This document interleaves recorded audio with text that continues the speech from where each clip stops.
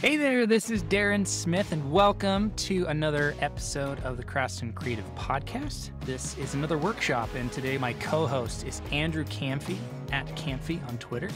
And this guy has built businesses, started businesses, sold businesses, exited businesses. He is just an all-around creator and has a depth of experience, which is pretty crazy.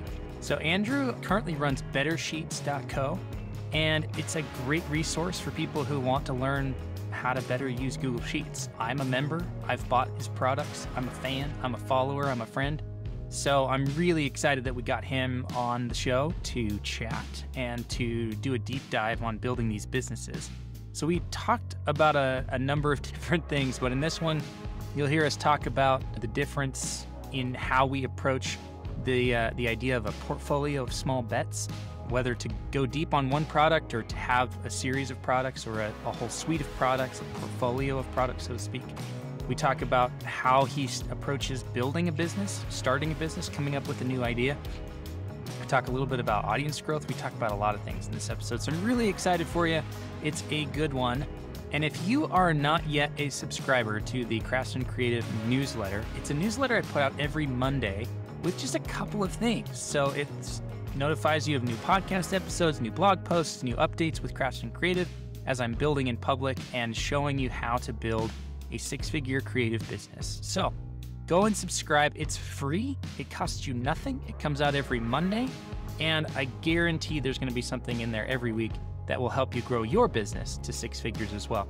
Again, go sign up at craftsmancreative.co. And now on to the episode. Man, this conversation has been a long time coming, I think. I've been following you for a while. I think you've been following me for a while, which is awesome. Thank you. And you've been a big supporter of like all the things that I put out on Twitter randomly. So I appreciate that. But man, oh man, we're going to talk about some fun stuff. We're going to go deep on building creative businesses and creative products. And man, I'm just excited because I love your personality, your tone online. Like you don't kind of hold back. You're just like, this is how it is. And I love that. I mean, we're all in this thing together, aren't we? Like, and if I can make it easier for other people that are coming in the same path and on the same railway, and um, isn't that a nice thing to do? But also, like, I think we're better together than fighting against each other, I guess. Yes, completely agree. But I remember like you asked if, for people what podcast you can come on. I was like, dude, let's chat. And you're like, F yeah. I was like, okay, I love this guy. So for those that are here in the audience, we can't see you. So I'm not quite sure where you are or how that part works. It looks like there's a chat. So feel free to like ask questions of us. And about 30 minutes or so, we'll dive into some Q&A and answer any questions that people have. So this is also live streaming, I think, to Facebook and YouTube if I set it up right, but I'm not monitoring those. So if people ask questions there, sorry, you'll need to hop over to Riverside and say hi there. So go to my Twitter and click on the link and come over here. I will fix that system and improve it over time. But this is the first one of these on Riverside that I've been doing. So We're flying the plane. let's just dive in. Say it again. We're flying the plane as we're building it. Oh, yeah. Open for business during construction is how I like to phrase it. All right. So here's what we're chatting about. These workshops are fun because I call them workshops because I like to deep dive on stuff rather than do interview style. Like my opinion is that there's not enough people in the world who care about me and my backstory and like all of that upbringing and stuff like that. And it's not super valuable. What's valuable is like tactically and strategically what I'm doing right now to build creative businesses and help other creators build creative businesses. And it sounds like you do a lot of the same. And so that's what we're going to deep dive on for the next 30 minutes or so. We're going to talk about building creative businesses and creative products. So we were chatting back and forth. Here's where I'd love to start, Andrew. The Tilt. I don't know if you know Joe Polizzi and the people at thetilt.com.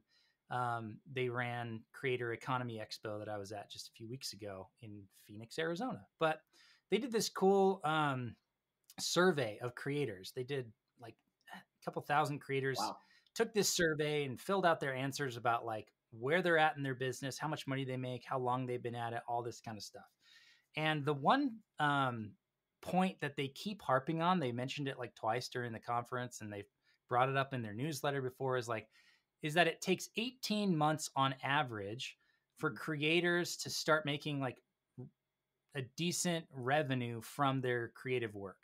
And I kind of scoff at that because I've created products in a weekend and launched them the next week and started making money. Like I've done consulting work and then like made one phone call and had people, willing to pay me thousands of dollars. So like the idea that it takes 18 months to start making money to me is like, yeah, that might be true for a lot of people, but we got to fix that. So what's your take on that? And maybe what's your experience in like how you build products and your approach to how you kind of craft those, how quickly you want to start making money, et cetera? Yeah, I mean, I believe the 18-month mark because anecdotally, every creative project I've ever had has been at minimum a 12-month endeavor to get it to a point where, oh, we can do something with this. And in the creative world, like at least in YouTube, Twitter, when you're not running a business and tweeting about it, but rather trying to create a Twitter business, it takes a year to figure out what to do, how to monetize. If you're doing it at first, and then I think once you get on a roll, once you have a win in your pocket, you you either double down, triple down on that, or you know what the winning strategy is, and you just keep doing it. I think now, to your point though, is that there are there's a power law at force here, right? There are places where people are going to buy things immediately, and if you can get in front of them, they're going to buy what you're doing. They're going to buy your creative service, buy your creative output, create your product, and they're marketplaces, right? So I was very successful with AppSumo Marketplace. A month after I launched Better Sheets, and it's still going now. So these kinds of things, for some people, they have like an S curve, or yeah, they like you can launch and then it sort of levels out. But you can also launch again and again and again, launch different products, launch to new audiences. You can launch in many different ways over and over again. Mm-hmm. All right. So you can start making money, but like you said, maybe there's a time that you should expect it to take to figure out that winning strategy, to kind of dial in on the offer, the audience, the product, everything that's working together and having it go pretty smoothly at that point. Yeah, and then some people also have an unfair advantage, right? And there's sort of the idea that everybody has a certain unfair advantage, and some of it is in our brain, some of it is in our networking, some of it is in our family. Like, there are people, there are certain people in Hollywood who have been in Hollywood since the day where they were born, and that is their unfair advantage. Coppola's, but Yeah, I've certainly felt that in my career. yeah. But then there's unfair advantages like googling Google Sheets every day for 5 years. Like, I had the unfair advantage that I was working in a startup, and in 2 weeks I wrote one Google script that we ended up using for 5 years. I ended up fixing that and fixing it up and making it better and better, and using Google Sheets to run an entire startup television network over the course of 5 years. And every single day, like including weekends, by the way, like every single day I would Google for something and learn something every day. 5 years of it, of just learning one little tiny thing every day. That's an unfair advantage, right? And I think that is 100% why Better Sheets has been successful, is because I can tell that story too, right? I can say like, oh, I was being paid $75,000 a year just to do Google Sheets, and like then you can get my knowledge for like this X price, right? Like anything under $75,000 is like you're winning. Okay, that's brilliant. And I think that's such a smart approach to coming up with product ideas, is where is your unfair advantage? When I started Craftsman Creative 2 years ago, the pandemic had just hit. and everybody shut down. Everybody went home. I got furloughed from the TV show I was a senior producer on. No events were happening. No gigs were happening. Nobody was hiring people for projects and stuff like that. And I went, well, what am I going to do now? Am I going to sit on my thumbs and wait, or am I going to make something? And the first question I asked myself was, okay, well, what can I do with the skills that I have and the constraints that currently exist, which is we're not getting together. We're not filming TV shows. We're not doing any of that stuff. So I started making online courses. I'd always wanted to, and I'd thought about it, but never had the time because I was working on a TV show. And so I was like, shoot, I can finally have time to do this stuff. And, a few weeks later, I had a course. And a week after that, I had a few $1,000s in my bank account. And then I went out and made another one with a friend here in Provo. And she has a 10 times the audience and platform that I have. We made a course together, put it on the site. And a month after initially talking to her, she did 10 grand in sales a month after the pandemic had started. And so that's kind of where I balk at that stat a little bit, because I think sometimes it prevents people from thinking that they can A, make something that can make money online, and B, that it's going to take forever. So why even try? Or I don't have that time, or I don't have that patience. And my response is, look, it may take, like you said, a year or 2 years to kind of figure it out and turn it into a real business that's functioning and has systems and is optimized. But the idea that you can't make money online is like a false one. So Yeah. would love to hear kind of your thoughts on that. Like, where are people getting it wrong? Whether it doesn't have to be necessarily directly connected to that statistic, but I mean, you spend a lot of time making products, and you are on Twitter and you're active there, and you're seeing everybody that's making another how to grow on Twitter course and all this stuff. But like, what's the thing that artists are and creatives and entrepreneurs are doing wrong or getting wrong as they're, strategically approaching this stuff? Well, one thing, just to comment on the last sort of unfair advantages, unfortunately, uh, we're like the worst people to know our own unfair advantage, right? We don't know it because it's easy for us, right? You and I actually, it's so funny. This is like a similarity right here. Is like we're both producers of video, and we have been for many years. And I've been a very much a failed video producer. I failed in actually getting a job in Hollywood, even though I worked on like freelance gigs and stuff. And then the startup job I had was like, yeah, we were in Los Angeles, but we were definitely not in Hollywood. We were making broadcast television in sub-Saharan Africa and India and Poland. And also I had a failed YouTube channel. And so like ultimately making video was like easy for me because I've done it, but I've failed at a business.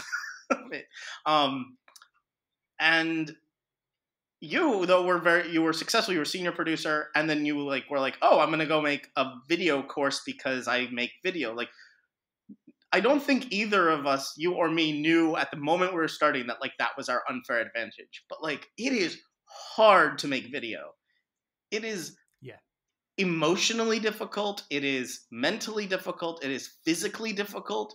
You just spoke about constraints, and I gave myself the sort of best and worst constraint possible when I started Better Sheets. Is I only made Loom videos, so screen shares, and I said I'm not going to edit because I've edited for my entire life. I've been on Adobe Premiere. I learned Avid. I worked on cruise ships where I had to use Avid editing system every day, and I was like, I don't want to edit anymore. And so for the last 2 years, unfortunately, Better Sheets members are watching these unedited, raw screen share videos. And it's beautiful, right? I've been able to produce 400 or 500 videos. 177 of those are available for all members. Sometimes it's so easy for me to turn on Loom record that I just send a Loom video to one person. I'll make a 5, 10, 20-minute Loom video showing someone how to do something and send it to one person and feel great about it because I didn't have to edit. I sat there, exposed my knowledge, and that person was like, oh my God, this is so great. This is perfect. I've been waiting three years to figure this out. Wow. Yeah, that's I mean, that's amazing. And I think we benefit from the fact that we're in, coming out of or in the middle of the pandemic, however you like phrasing it, because a lot of people lowered their bar of what counts for good video content, right? I mean, even That's embarrassed. big, big brands were like, and I'm not trying to discount the value you've created, right? But like even big brands were strategically filming Zoom like or phone like video content for Super Bowl ads or for, national commercials because they were trying to fit in with whatever was going on during the pandemic and make it look more familiar. And so I've had this conversation a lot over the last 2 years, which is like, if you want to do video stuff, there's never been a better time because the bar is so low. People are used to being on Zoom and having video breakup and audio problems and buffering and dropped calls. So if you've got this level of lighting and sound quality, like that's fine. I mean, I'm using an upgraded camera and an upgraded microphone. You don't have to do that. I filmed entire during the pandemic, a friend of mine who's a realtor started doing video walkthroughs and stuff. And I was bored and had nothing to do. So I was like, sure, I'll help you out and charge you some money to like film a video. And I gave myself similar constraints. I said, I'm going to film these on my phone because I want them to be easy. I want them to be like small file size. And I want it to be something where if I go back to the TV show, because this is all, picking back up, I want to be able to hand it off and not need the other person to have to have like a 5D Mark IV or some cinema camera or some high-end gear. It's like, no, literally take your iPhone and a little $200 clip-on Rode mic and you can make an entire video. And she was making, an extra 15 grand a house because she had video walkthroughs and stuff. I'm like, okay, there's never been a better time. So maybe that transitions us nicely into something else I wanted to chat with you about, which is just like your framework or strategy or the way that you approach your business. Because is Better Sheets single product, or do you have lots of products? Like, how do you think about your business? And maybe we could tie it in with this idea of there's Daniel Vassallo has famously coined this phrase, a portfolio of small bets for creators, which means you go out and you just kind of make a lot of different products and see what sticks, but also it's like a diversified portfolio strategy, right? If you're investing, you want to diversify. It's kind of like diversifying across products. I have some opinions there, but I'm curious, like, what's your take on that approach? How do you see like building your business and your products?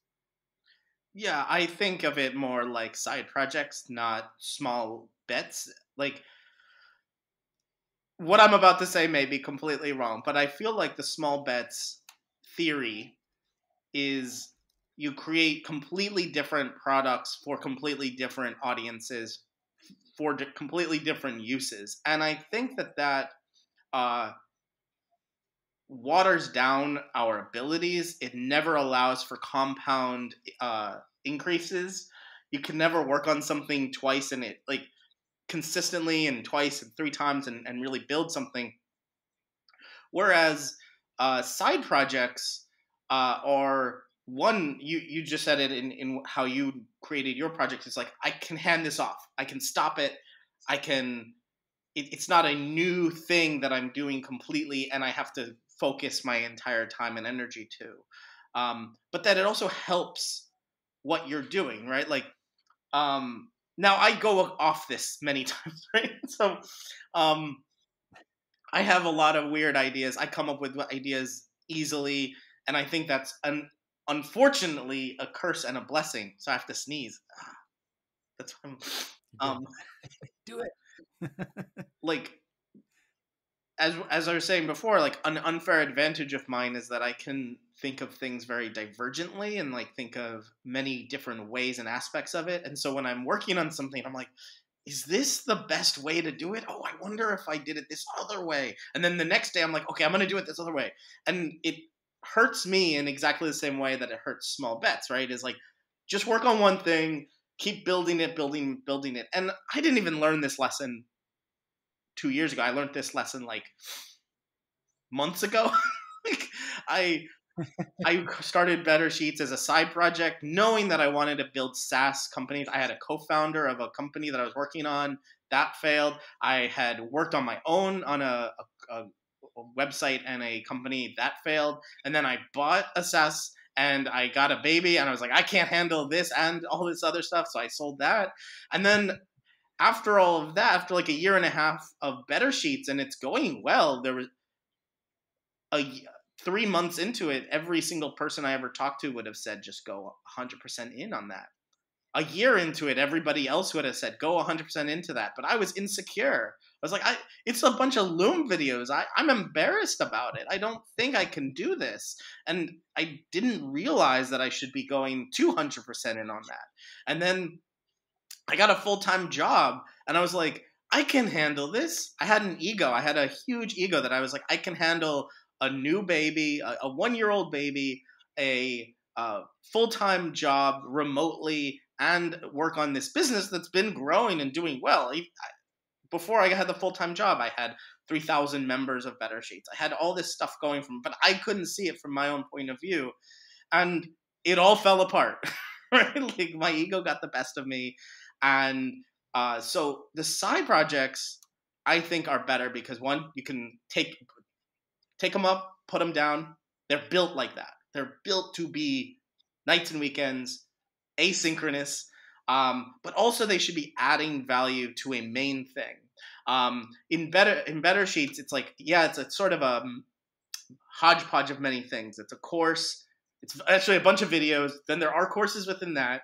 Then there's products that I also build, and so I launched those products separately, but it all leads back. It's all branded Better Sheets, Better Sheet. Like you go to onlysheets.xyz and it says an experiment by Better Sheets.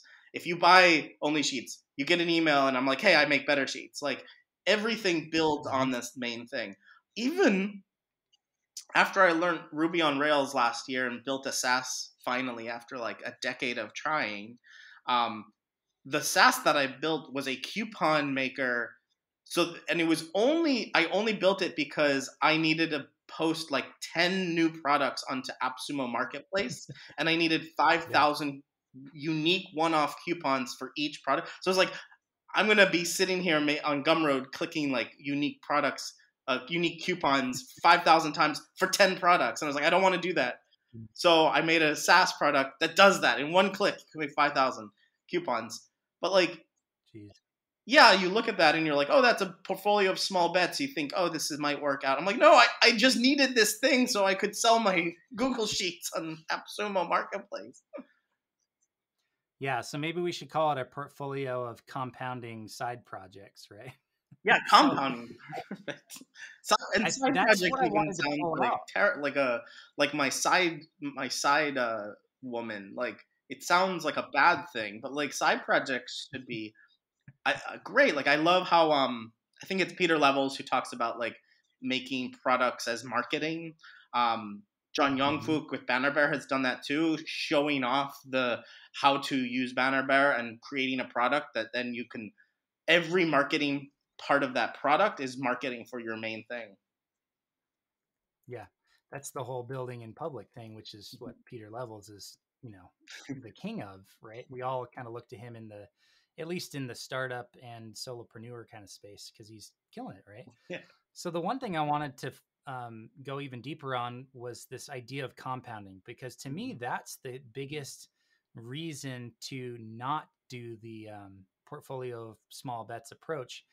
If in the definition of doing different projects for different audiences and different markets, right? Because I see a lot of builders who have the ability to do no code, or like Google Sheets like yourself, or whatever it might be. They can code, they can make things, and there's so many people in the last 2 years that have done like, I'm going to do 6 projects in 6 months, or I'm going to do 12 projects in 12 months.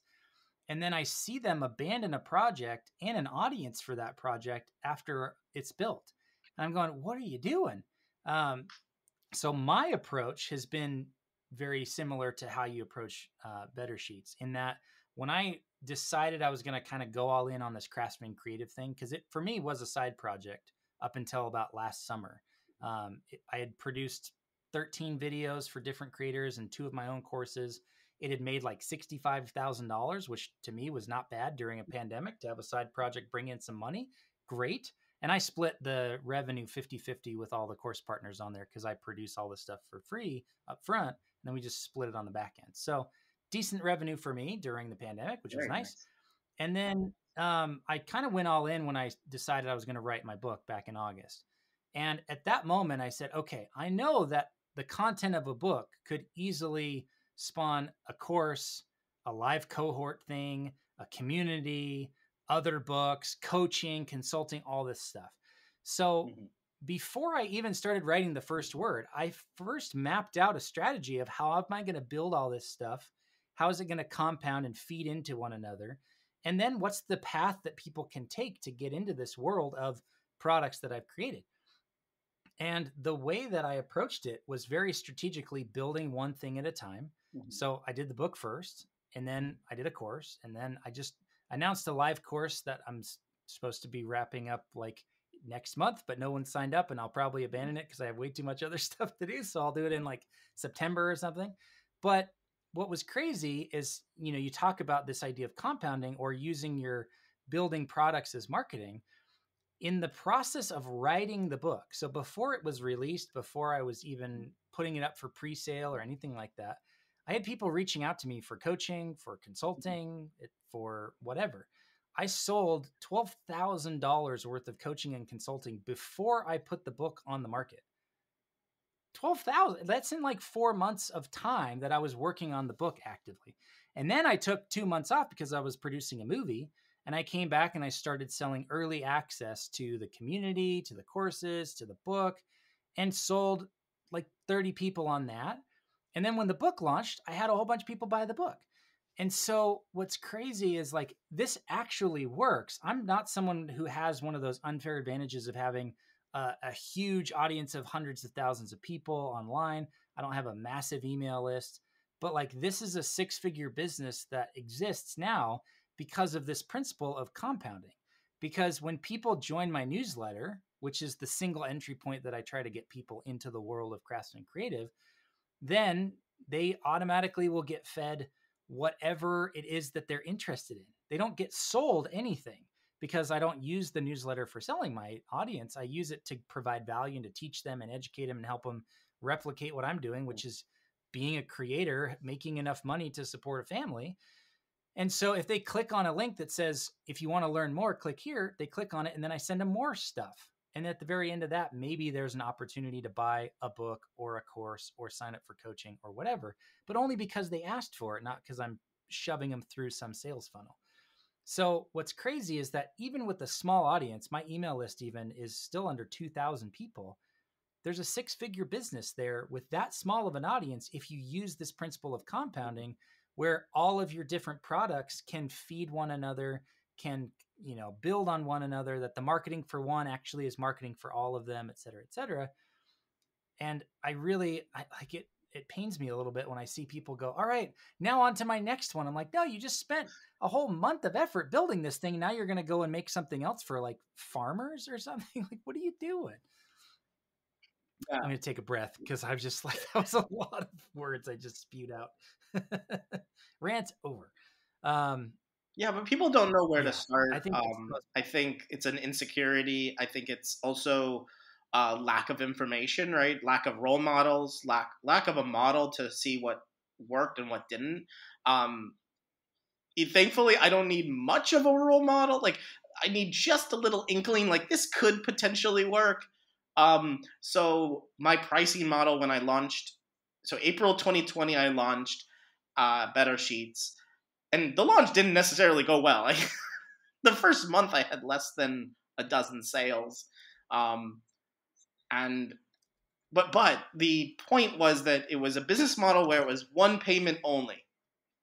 And I was reading I read a pricing in a recession article that said like you have to make your pricing very specific and make people feel secure about your pricing. Like subscriptions are going to be the first thing that people don't buy or they discontinue because even $5 a month is $60 a year. People do the math. And so I was like, well, then I'm just going to do one time payment forever. like, you never have to pay me again. And at that particular time, April 2020, when the world is uncertain, we don't know what's happening. We don't know how, if our business is going to work out. We don't know if we're going to get fired, laid off. I thought, get sensibility and get security in the pricing. And it wasn't just that though. It was also the fact that MakerPad did this before me. They did Ben Tousle did it like a year or two before, had one price, and his reasoning was the exact same reasoning as mine, where I was like, this is a side project. I don't know if it's going to be successful, and I don't really want to be on the hook to continue putting out a product or videos or anything if I don't want to, or if there's nobody there. Sort of the killer of a project is like you charge $10 a month and 3 people sign up, and you're like, well, someone bought it, and like I'm getting $30 a month for it. There's something here. And you mentioned like people who create 6 projects in 6 months, or 12 startups in 12 months. We have some great examples of those. We have some incredible role models who have turned out to be incredibly successful. Peter Levels, Andre Asimov, John Youngfu. Like, these are incredibly successful people who have ended up selling SaaS or running a SaaS for millions of dollars. Like, these are incredibly successful people. So that story is going to be told over and over and over again, and it's the power law at work every single day. There are 3 examples, and there's hundreds of people trying it. And yeah, like but then people get stuck. I have a good friend who I just talked to. He launched his second project in 2 months, and then he went back to his first and tried working on it again. And I was like, yeah, I was working on Better Sheets. I made Coupon Code Maker. After 6 months, I went back to try to fix it. I'm like, oh, I lost my train of thought on here. I lost it. And then I talked to John Youngfolk, and I was like, man, how did you work on like these projects one after another and go back to them? He's like, I didn't go back to them. I was like, oh, you never said that in all of your on all the oh, that's how you did it. You just that part out, man. Oh, I get it. Okay, yeah. This is hard. This is hard to run these different things. And yeah, a modicum of success is actually a big failure, because it's going to waste your time. It's going to waste your energy. It's going to waste your focus. Yeah, no, I love that. So maybe talk to me a little bit about this idea of when to charge, because I see a lot of people who are building forever. And I think we could even wrap in a question of like, how much do you need to be marketing or audience building while you're also building in public and working on your product? Because at some point you got to have people who want to buy your thing. Like this recent launch I did of a live cohort based course, I did an announcement over a couple of days, announced it a few times, and didn't really get a response, didn't get any signups. I priced it high because I wanted to be like, if even 1 or 2 people buy, it's worth my time, because it's like a 2-week live course. And I saw it as an experiment, and I'm totally fine if it sells 0 right now, because it means to me that my audience isn't there yet. I don't have a large enough audience or enough trust or enough demand from that audience for this product. But it's a product that exists that I can make at any time, because it's a live course. So I didn't even have to like create and film and edit videos. I was just like, hey, I'm going to do this thing. If you want in, sign up. But talk to me a little bit about your approach to pricing, to charging, and like, how does that play into the size of your audience and how much time you should be focusing on building that audience? And before you dive in, so it looks like we got like 4 people in the audience. I actually don't know if they're here on Riverside or if they're watching on like Facebook or YouTube. So hi, wherever you are. If you are on Riverside, there should be a button. I was researching this. There should be a button for you to like do a live call in. So click that button and we'll talk to you as well. And you can ask questions of us about any of the thing we've discussed tonight. If I can't figure out where that button exists on my end to like accept you, I apologize, but and there's try it. Let's see how it works. There's a text chat too over on the right side, right? I don't think anyone's in it though. There is a text chat on the right side. Yeah, I don't know. So I said, feel free to post your questions here, and no one's responded. So we'll see if it happens. They're just enjoying the conversation. That is also okay. So yeah, talk to me about charging and talk to me about audience building. My God, that's a lot of stuff to talk about. Well, I think the number one mistake that people make right now in online business is not charging. Uh, there is a there's a few particular things at play here. One, people will always people will always say information wants to be free. Okay, sure, but our time is not free. Our energy, our focus is not free. My baby has to eat formula, and there's a shortage of formula in the U.S. right now. I'm not in the U.S., so I'm okay. Uh, and he's getting older, so he's eating apples and stuff now. Okay, I got to buy a lot of apples. Nice. Apples still cost something, even though apples come from the tree and they're free, but somebody's got to go pick them. So yeah, the number one mistake I find is people not charging anything, and I made the same mistake. I'm not saying I'm a god amongst men here. I am a mortal man. If you cut me, do I not bleed? I bled a lot. I bled all over 2019. It was a hard year because I didn't charge. I was creating a SaaS product that was for creators. It was a growth tool to analyze your growth on Instagram based on what you're doing. And I had an unfair advantage. I had clients. I had an agency that I was doing growth hacking for Instagrammers, Twitter people. I was growing them month after month, 2 to 5,000 new followers a month. And I knew the business. I had customers, but I was like, Instagram's going to change their policies. I need to have like a product that I can give to. I also wanted to scale. I wanted thousands of people to be able to use sort of the tactics and the knowledge that I was gaining out of this. And so I made a SaaS product. I hired a designer, hired a developer, made it. We launched it within 3 months. It was really quick to make because I had been thinking about this for like 5 years. And yeah, I ended up 6 months later, 200 users, $0 in revenue. Why? Because I didn't charge for it. How stupid of me. Like, why didn't I charge? Also, at the end, I was like, I'm just going to give this up. Like, I'm just going to stop it. I was like, why didn't I just like say, hey, email to 200 people, be like, you want to start paying $15 a month for this? Yes or no? Like, I was so scared. I was so like emotionally distraught that like this thing wasn't working. People weren't using it. And I was like, I'm not talking to users, even though I was like working one-on-one with people to grow their account. I'm not talking to users for this product. I'm not charging anything. Like, I'm doing everything wrong here. Yeah. That's brutal. Yeah. Yeah.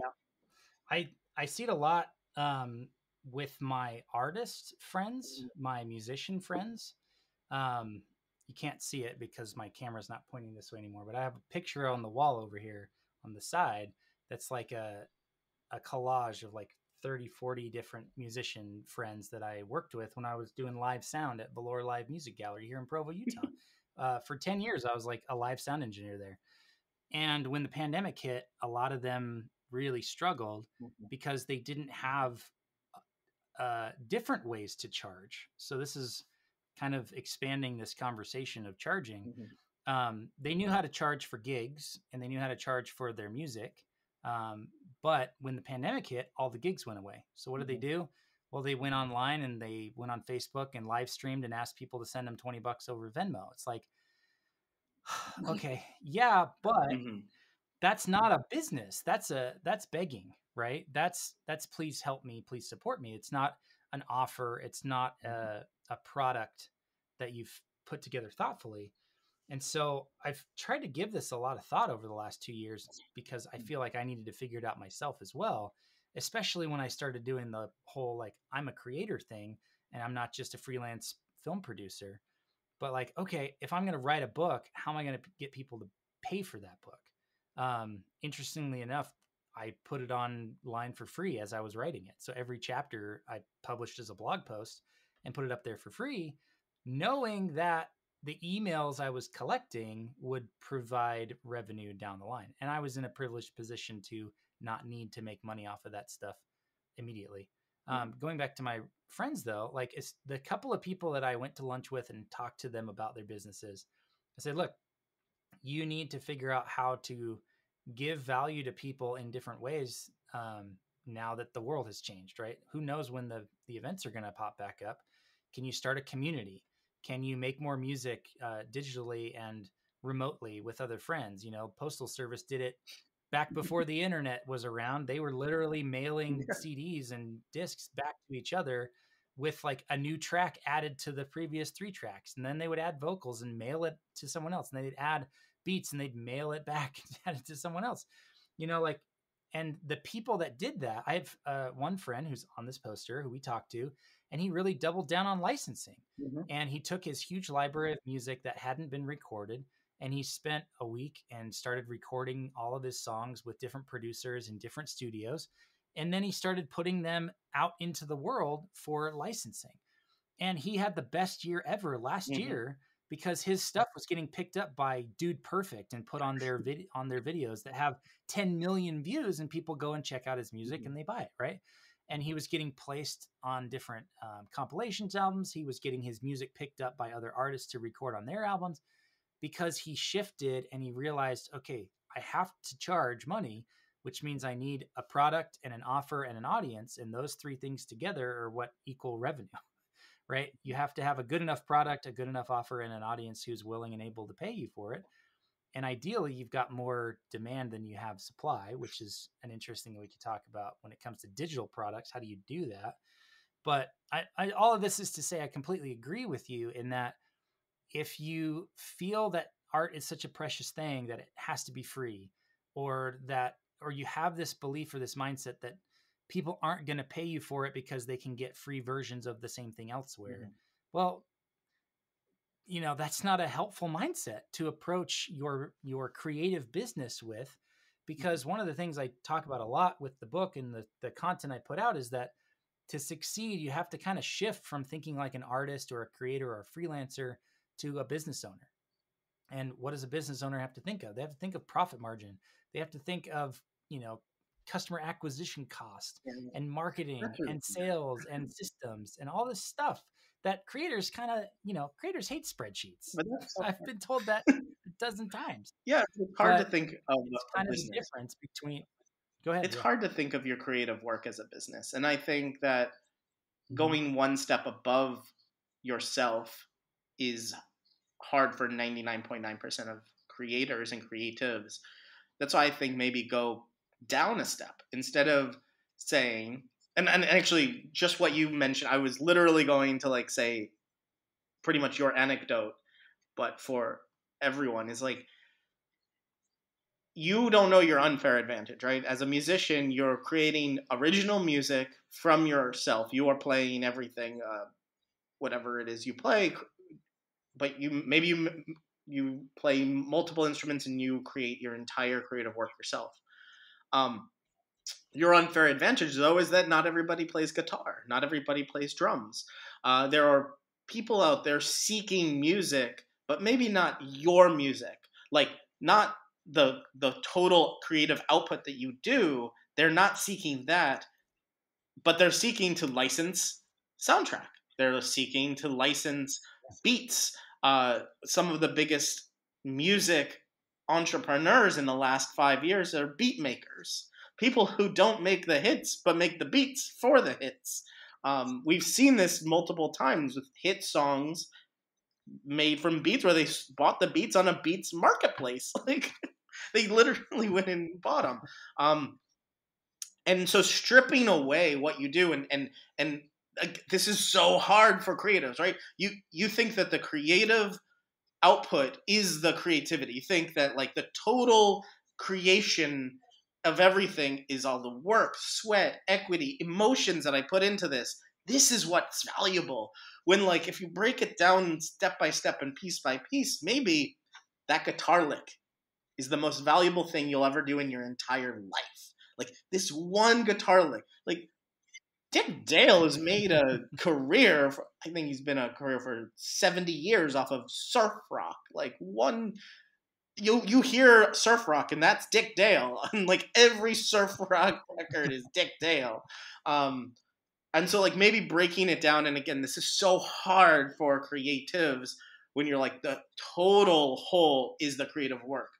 And that's what I'm doing at Better Sheets, right? Is breaking it down into different elements and figuring out after 2 years. I'm like, yeah, maybe this total whole is good for a few people, but if I can break down into elements like, okay, I know how to code Google Script. Not many people do. Vast majority of people don't. Mhm. I can code a line of Google Script in like 5 minutes. I've done it before. Don't bet against me there. Um, and that one line of code might be useful for 100,000 people, and they'll pay $5, $10. They'll pay $100 for one line of code. We see this at Code Canyon. People are buying code all the time. 99 bucks for code.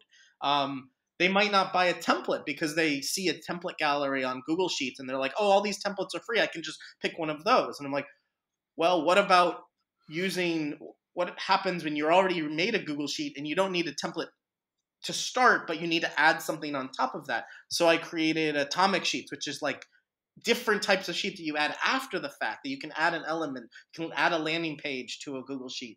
How do you sell access to a Google Sheet? Like, oh, I wrote the code for that, and I have the videos on how to install that. Like, those are all the different parts and elements, and breaking it down and twisting it apart, and then twisting it to see all the use cases that someone might want to sell a Google Sheet, might not want to know how to build one. They already know how to build one, so they don't need my membership. They just need this one line of code. And that's the same, I think, with musicians, and any creative can do that. Any creative person can do that. They might not be able to. Might not be. It's hard. Oh, it is hard. And I think one of the hard parts that you've surfaced here is like you don't know what your unfair advantage is. I'm not sure if I want to push back on that. I'm actually like sitting with that as you're saying it, because I feel like when I sat down and said, I'm going to do Craftsman Creative, I'm going to make these courses, it was very specifically because I knew, or at least whatever knowledge I had at the time of it, I knew that was my creative How advantage. did you I know? could do video, I could produce, I could edit, I could do enough website stuff to make a site and have it How all did work, you know right? that? So how? Yeah. Weren't you already working as a video producer? Mhm. Yeah, so people paid you. That those salaries and that money you made, that was validation that you could do production work, right? Yeah. So I guess my question is, if you don't know what your unfair advantage is, what are you supposed to do about that? I have no And idea. my initial thought is, you do something Ask a and see friend. if it works and see if you enjoy it. I'm a big fan of like chasing what excites you and what makes you happy. I don't think it's about discovering passion or anything like that. Passion's a weird word, but like it's really easy to track joy. Like, Mhm. does this thing that I just spent an hour on, was it arduous or was it fun? Did it make me happy or did it make me like never want to sit in front of a computer again? And so that can be a guiding principle of sorts. But what do you think when, because I think that's a bold statement to say you don't know what your unfair advantage is. So, okay, then what do you do I about think that? passion sucks. I'm passionate about a lot of things. I'm passionate about a lot of things that won't make me any money. I'm passionate about drinking a cup of coffee, and I'm not going to start a coffee shop anytime soon. I've been thinking about it for a few years. I went and learned how to roast at a coffee farm. I visited a coffee farm for Nice. 2 days. I learned how to roast, and I'm like, I'm going to make a coffee shop. No, don't follow your passion, you stupid idiot. Like, don't. Like, passion will drive you up a wall. I think it was passion that drove Odysseus on the Odyssey. Wait, was it Odysseus? No, Ulysses. Oh my God, Mm, Ulysses. Wait, how close how enough. long was that? 40 years? I don't know. Sure, some passion is great, right? Passion's great. It got Moses through the desert. It got Gandhi through. I forgot what Gandhi went through, but passion's fine for some people. Passion's good for preachers. Um, but not for creators, not for creatives, passion's gonna suck the energy out of you when like you don't get validated and you don't get paid. Um, I have this weird anecdote that's like here's a story of a story. Do you know RoboCop? Mm-hmm. Peter Weller. Yeah. Yeah, so Peter Weller, the actor, Peter Weller, RoboCop himself, went and like got a master's degree or a PhD in Italy for like a Renaissance art, and he tells the story of like people are like, what? Why are you getting this like degree in Renaissance art? Like you're RoboCop, go and act. Like what is going on here? And he told this story that he'd never in his life, he had been an adult and he never liked art, he never got into art, he didn't understand art, but he went to an art gallery showing once, and there was this owner of the gallery, this little woman who loved Peter Weller, oh hey, took him by the hand and took him to each and every painting and told him the story of like the painting and the artist and everything behind it. And it was that one experience, that one time of understanding and learning each and every piece of these paintings in this one gallery that he knew. He was like, oh, now that I know, I'm passionate about it. That's how his passion started for art. And that's how he ended up getting a master's or a PhD in like Renaissance art and going to Italy for years and studying this. You don't know what you don't know you don't know what you love. You love what you know, and being inside of something and understanding it is far different than like being passionate about it. And that's a sizable problem to overcome for our generation of we have a lot of stimulus and a lot of passion. We share our passions on Instagram, on TikTok, on YouTube. We share our passion all the time, and we think that passion is good. Like sometimes knowledge is really better. Yeah, man, I love that. So, with the few minutes we have left, I haven't seen any questions pop up. So, I want to add one thing to that conversation because it's something I've been thinking about.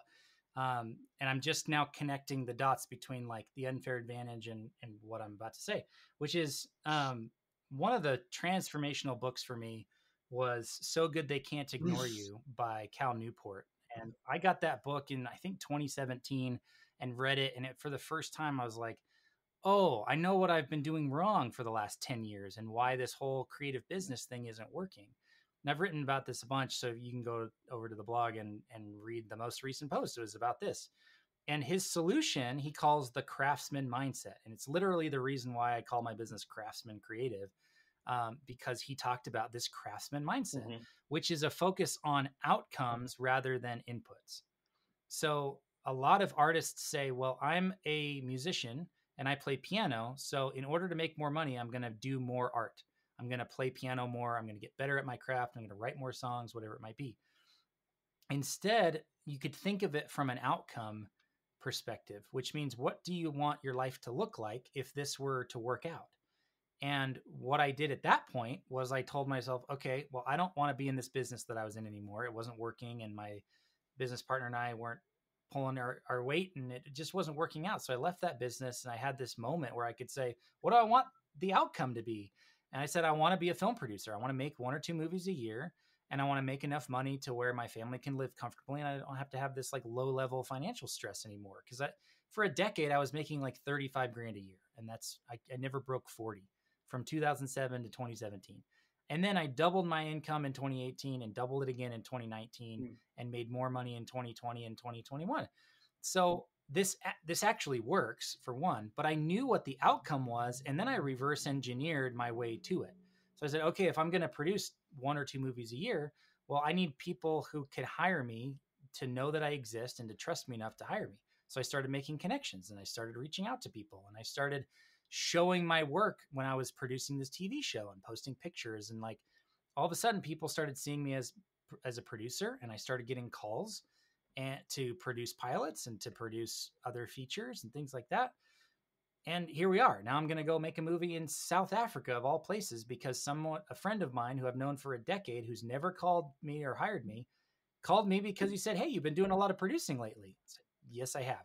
So directly, I'm proving this point, this methodology of think of the outcome that you want for yourself, for your creative life and business, and just work backwards from that. What do you need in order to have that outcome be realized?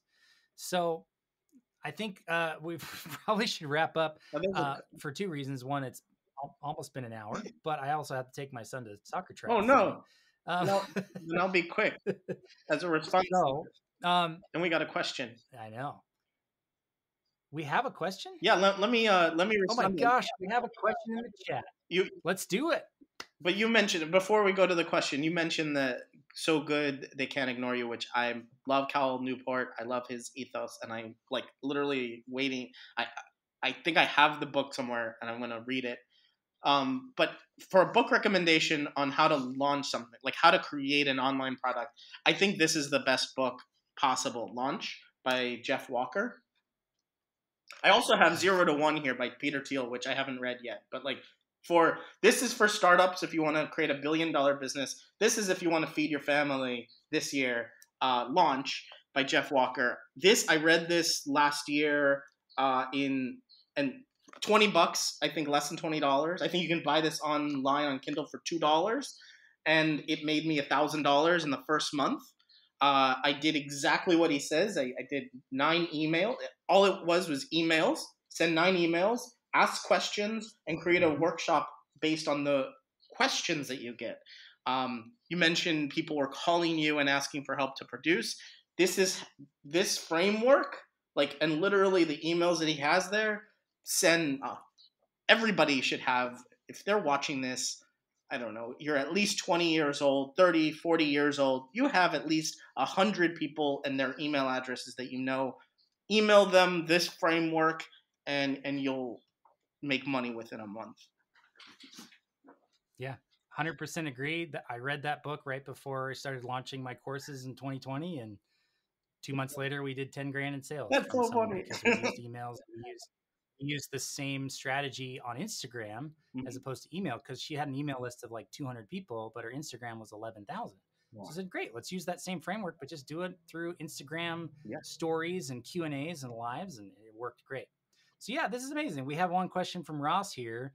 I caught the start of this, but do you think the juggling of video creation helped your outlook approach to starting your own business / side project while keeping balls in the air?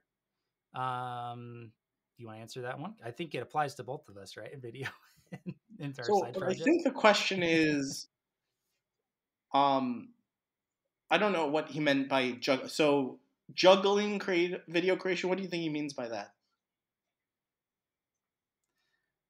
I wonder if he's saying, do you think that your video creation background informed like the side projects and helped support you? For me, like having a full-time income from film producing, where I make a 6-figure revenue every year from whether it was TV or now it's film, then these side projects don't have to generate income immediately. So it takes some of the financial pressure off, which for me is a huge thing that I do consciously. Like I try to keep, there we go, multiple moving parts and bringing it all together. So yeah, for me, it helps to have the financial aspect taken care of so that these side projects can become whatever they're going to be. And as soon as you put the financial pressure on them, to me, it kind of like kills the vibe. Oh, I'm going to take the opposite. Like stepping on a flower before it, but I want to hear your stance. That's so funny. I think the pressure makes diamonds. Without pressure, you don't know what's validated, right? And that's why I think charging from the outset is the right way to go. Now, by the way, like I have a freemium model, you have a freemium model, free newsletter, I have a free newsletter, I have free videos, I have a YouTube channel, free. I have a bunch of free stuff, but like I didn't start that way. Like the day I launched, it was actually sort of, I did that. It was 8 videos, 4 for free, 4 were paid. But I keep a lot of stuff behind the paywall. And building more and more. But I think that if a side, and I'll use my own experience, and I won't like talk generally. I'll say in the last 2 years, I didn't take Better Sheet seriously. I didn't take this side project seriously because I set it up as a side project. I knew I could pick it up and take it everywhere I went. I could take it with me. I could do it from anywhere in the world. I've still been trying to work in Antarctica. If anybody wants to sponsor me as a trip to Antarctica to work as I can do that. Um, um, and it was after a horrible 2019 where I made very little money, and then a pandemic to like get me to like settle down. Like, you gotta make some money. You gotta and then having a family, right? Having a kid and being like, he's gonna have to pay for college. I have to pay for his college. I have to pay for braces. Sam Parr is hilarious in this. Is like, do you want your kid to have braces? Go get down and work. Like, braces are expensive. Like, I think I'll use another example. John Yongfu, who made Banner Bear. Like, you can see him. He says this publicly, so I'm not like outing him in any way. He's like, there's this long line of like a flat revenue, and then his savings is dwindling, and then he's like, oh shit, and then you see like revenue come up, and you're like, oh, that's because the savings was going down. Like, I think it will change your thinking appropriately most of the time. And I say these as like, these are wins. There are probably definitely a lot of people who will see all their savings crash to zero, refinance their home, run themselves into the ground, and then go back and get a full-time job. And great, that you found your thing. Go do that. Like, I have no ill will to people who try a creative work, fail, and then are like, I would rather work for BuzzFeed than have my own YouTube channel. Great, go work for a machine that's going to take your work and push it to 2 million people. Like, go build something with a team of people. Like, if that's what you need to do, that's what you need to do. Go work at Facebook and do Facebook video. Do that. Build a massive engine together. There are just some people who are like, I'd rather do it alone in my way. Like, everybody's different. Yeah, I hear that. Okay. I don't know if that was the answer. Yeah. Wait, that was the answer. I don't either. Poor guys. But like, I've personally strategically done that in the past where I'm like, okay, I'm going to force this thing. I'm going to put myself in a situation where this has to make money or else I'm really screwed. And I've ended up screwing myself. So right.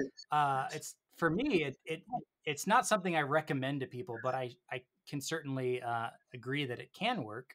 It's just not the strategy that I promote to people. When he says multiple moving parts and bringing it all together, I think it goes back to what we were talking about, this portfolio of small bets. It's much better if all of your stuff kind of becomes this web of interconnected, interdependent things that, work on one benefits the rest, as opposed to having these siloed different projects and businesses and stuff like that. So for me, rather than going and learning how to code and creating some SaaS business, I went just a little bit adjacent to film and TV production, and I started producing video courses. It's almost identical to what I was doing, just shorter time frame and different content. So I think there's a huge benefit to that, because you're not having to start from scratch.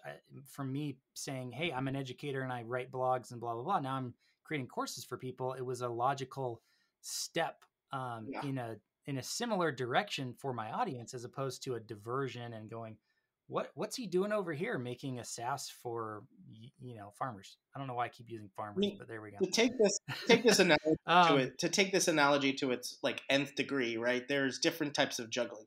To learn how to juggle, you throw one ball in the air and you catch it in your hand, and that's how you start a business. You do one thing, catch it, do it, add another thing, add two more, you're juggling, right? But you can also go into juggling 5, 6, 7 balls. I know people who've juggled 5 balls. It's possible. I've seen professional jugglers juggle 9 balls. Like, it's possible, but they didn't start out that way. They didn't say, I'm gonna juggle 9 balls, put 9 balls in their hands and start juggling. They started with 1. That's a weird thing to yeah, no, I love that analogy. Like, all right, so Andrew, this has been amazing, and I'm so glad we had a chance to connect this way. Where do you direct people? Where can they find you online, and what do you want them to go check out? Check out bettersheets.co. It's my Google Sheets course, membership, products, templates, everything. But also, if you just are interested in the journey, if you're interested in coming along and seeing how it's going and asking questions, then Twitter's the best way to find me. Twitter.com/Kamphey, just my last name. And I'm pretty open. I'm happy to share a lot of stuff. I share my revenue on Indie Hackers continually. I share milestones of number of members. I share even how much money I made, which is like roughly less than half of my total revenue. And there's one weird thing that happens though when you I don't know if you find this on Twitter, and I would love to like nip it in the bud if I can, is that people will ask me really serious, like odd questions by DMs, thinking that like I don't want to reveal the answer publicly. But I am actually much, much more interested in answering questions publicly so that other people can learn. If you're scared and you think like, oh, I don't know if he'll answer this question, I don't know if like the answer is something he wants to reveal, just ask it in a public forum, like a reply to a tweet, or just tag me. I will be much happier to answer things publicly so that people can learn from it, because other people are going to be scared to ask that question too. I sort of get really snippy in DMs when they're like, "What's the secret?" I was like, "You think I'm going to tell you the secret in DMs?" And also, there is no secret. Just do the thing. Yeah, just keep going for a long enough period of time and stay focused. Be so good they can't. Amazing, man. Thanks for taking the time tonight. Sorry, what was that? Be so good they can't ignore you. That's the secret. Yes, that is the answer. That's the secret. Amazing. Thanks for your time tonight. Everybody go check out Kamphey's stuff online. And thanks for listening. We'll see you on the next one.